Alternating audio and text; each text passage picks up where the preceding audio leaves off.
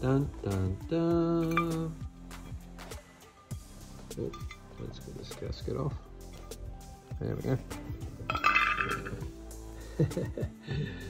As we can see, we have one totally disintegrated mess.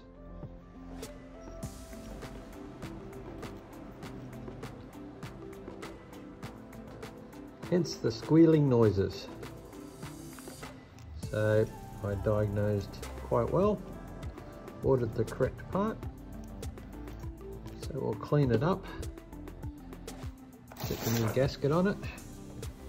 That little screw here is the hardest part because that little screw's at 0.2 Newton meters. So in other words, freaking tiny, hardly any tension at all. And that tensions the belt. Too tight and I'll strip another belt, too loose and it'll slip. So let's clean this mess up and organise to get new belt fitted. I'm glad it was only that. That's a cheap fix.